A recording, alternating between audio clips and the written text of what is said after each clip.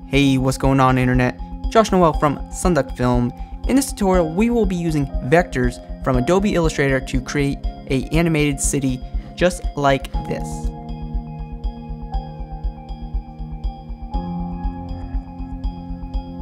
Okay, so this is a part 2. In the previous tutorial, we learned how to create a city just like this in Adobe Illustrator. And if you haven't watched it, please click the link in the description or on the screen now if I remember to put it in. And yes, you will need to watch that video in order to do this tutorial if you want to start from scratch. Now, you can download this project file in the description, so you can just do the After Effects portion, but I believe it's vital to learn how to create vectors in Illustrator, especially if you do motion graphics similar to this. Designing graphics in Illustrator is a lot more intuitive, and you can get things done just a lot faster. So let's get started. I'm going to import our AI file, and it'll come up and it'll say import kind composition. Sometimes footage will be checked off. Make sure you click composition and layer size is good and click OK. And then it automatically creates a composition. And here are all of our files within this AI file. So one thing you need to do in Illustrator, if you're creating your own graphic, you need to put all the elements into their own layers. So you can have them separated and you can animate those objects separately. So, each of these buildings are in its own layer. So I can hide, that building right there because it's on its own layer. And in After Effects, that building has its own layer. So now this is completely isolated and I have a lot of control over what I want to do here. All right, so now that we have everything in here, we can, begin to animate this thing. And honestly, the animation is really fast. So let's go to maybe like 1 second. And let's, start with like the clouds or something like that. I'll hit P on our keyboard, select the cloud layers. I'll click the stopwatch for position. And, that's fine. Leave that right there. And let's see. Let's go to like 8 seconds. I don't know. Let's go to the end of the composition. I don't have a preference. And then let's go ahead and move the X position on these cloud layers and just create some animation. So there's that. And then let's select all 3 of these layers again. Hit S on our keyboard, hit the scale, move that forward in time, and then hit 0 on our keyboard. And then let's select the last 3 keyframes, hit F9 on our keyboard to create an easy as keyframe. And then let's create some variations by just moving around the keyframes. So now the clouds come on just like this. Let's actually maybe, let's see. Let's put this one out here. So these come on, and another cloud comes on. Just trying to create some variation. Okay, so then let's go to like the sun layer. Let's, go to like 2 seconds, hit P on our keyboard, hit the stopwatch for position, move that forward in time, and we'll move the sun off the frame here and hit easy as for the last keyframe. And then one thing I want to do for the sun, just for, some stylistic effect, I'll go to Effects, Color Correction, Brightness and Contrast. And then Alt click the brightness stopwatch. And then I'm going to type in wiggle, open parenthesis, 2,15. Or actually, I'll do 30. And close parenthesis. And we just typed in an expression. So now the sun is going to flicker a little bit. And that's just a personal taste. That's completely up to you. All right, so now we have the sun and the clouds animating. Let's go to the hot air balloon. And let's see. Let's just go to 1 second again. Hit P on our keyframe for position. And then let's move forward to 10 seconds. And, we'll move this thing up like that. And then, hit S on our keyboard. Hit the stopwatch for scale. And let's just have this thing, pop in just like that. And hit F9. All right, so let's animate the buildings. Let's select all the building layers. Hit P on our keyboard. Click the stopwatch for position. And let's move these keyframes forward. And let's just go to the Y position and, scale these buildings down just like that. And once again, we'll select the end of the keyframes and hit F9 on our keyboard. And then let's create some variation by moving the keyframes around.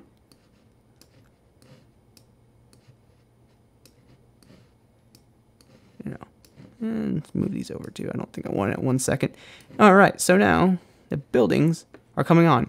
All right, and before I forget, let's turn on motion blur for every layer, and make sure to click the motion blur button right at the top here. And I just want to do that so I wouldn't forget to do that.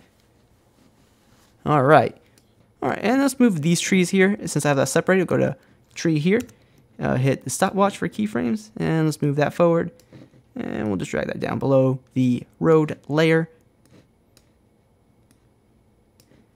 So I want to animate these trees individually, but the problem is these trees are in its own layer. So we got to separate these trees, and the best way to do that is to go back into Illustrator and go to that layer, which is the front trees layer right here, and to basically just hide or delete all the tree layers. So we're just going through here and see. All right, now we're left with one tree, and I will save this file.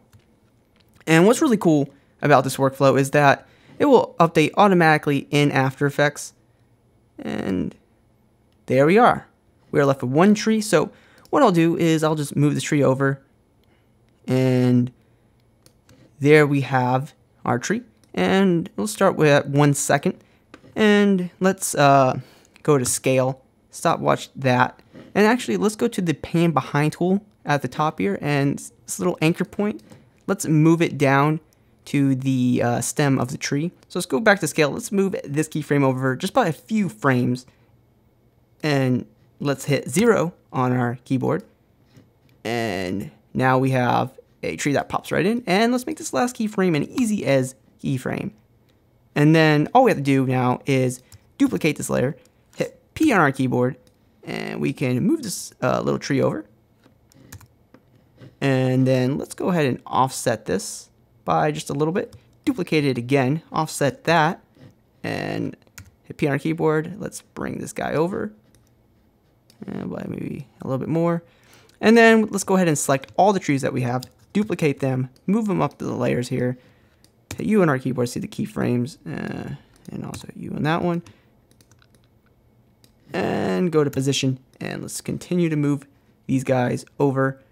And then once again, we could do the same thing once more. Select all the trees, duplicate them, move the trees up, and then let's just continue to move everyone over. And I'm gonna have to make a few tweaks. All right, and no big deal. There we go. And we have probably a couple of trees that animate off frame, but I'm all right with that. Let me just delete them. So we created too many. And since this isn't centered, we'll just select all the tree layers, hit P on our keyboard, and we'll just move these guys over. So that looks pretty close. All right, so now we have all the trees coming on, and that's pretty cool. It isn't exactly perfect, but for the tutorial, I'm not so concerned about perfection on that. All right, so now we have a few more layers to animate. So one, that background city. So the first thing that should come on is really the road. So we'll hit P, bring it position, move this guy forward a few frames, bring it down, hit F9 on our keyboard. And then let's go to the hills layer, which is I have it labeled as environment. And once the road comes on, we will animate our hills. So we'll hit position, bring that forward just by a few frames, and then we'll drag this guy down. And then once the hills are on, we'll go to the background buildings, hit position, bring that forward a few frames, and then bring them down like this, and then make these 3 keyframes easy A's. And then I can just go ahead and shorten this up to cut off the extra. See, like we don't want to see that, so we'll just go ahead and cut the beginning off here. And then the same thing with the buildings. We don't need them.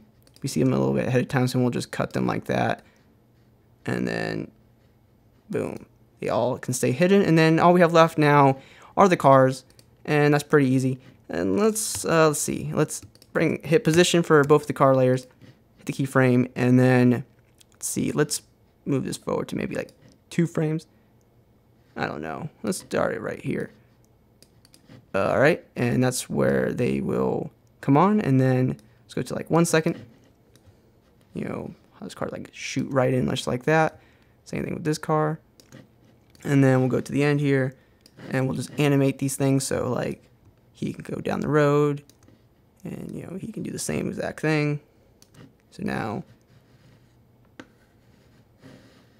so we've animated our entire little city or town here, and if this is all you want to do, I give you permission to leave this video. However, if you want to create a little bit of a style, this is the part we will be creating now. So we kind of create like this little circle orb look to it, and it's really easy to do that. So I'm going to do that real fast. And all we have to do is just select all these layers, pre-compose, and we'll call this main. Or actually, you know what? We'll call this city, and I'll just rename this comp to main. And then all we have to do now is just scale this down and create a new layer. And we can select this blue here and put that underneath, and we'll call it background. All right. And now all we have to do is create a new solid and make it 1080 by 1080, and we'll call it circle. And let's actually change the color of this circle to the green here. And we will go to the ellipse tool, double click it to make a circle mask. And let's actually scale down the city, you know, even more. So like that maybe. So now we'll go to the city layer and go to track matte and click on alpha matte circle. And if you don't see those options, you can just go to toggle switches, modes, and you'll see them. Alright, and now all we do now is duplicate this circle layer, put it underneath the city layer, turn it back on, and then we have the continuation of the grass here, and then we'll go to the rectangle tool and we'll cut the green off over here and click subtract under mask 2. And now we have a circle. So what we do now is make a new null object by going up to layer, new null object. And we will select all three of these layers, parent it to the null object, and put S on our keyboard, then bring up the scale, and let's really move in here. Cool. And let's start this scale out at like maybe 1 second once we have like an actual screen here, and then we'll move to the end of the frame here, and we can scale out. So now we have this animation, and maybe we'll scale out even more. And then we're not done yet. Let's make sure we go to toggle switches here and turn on the motion blur for the city in these layers, just to be safe. Okay, so now we have this entire city. So now you can do a lot of different things with this, and it's just a really stylized edit. And of course we've extended the grass out here. But anyway, I want to say thank you guys for watching. If you have any questions, please drop a comment down below. And if you have any requests for tutorials, please let me know. I'm always excited for new ideas. And if you haven't already, please consider subscribing. And if this video has helped you, please drop a like. It helps me out tremendously. And please check out my social media links in the description below. And guys, hopefully I will see you soon.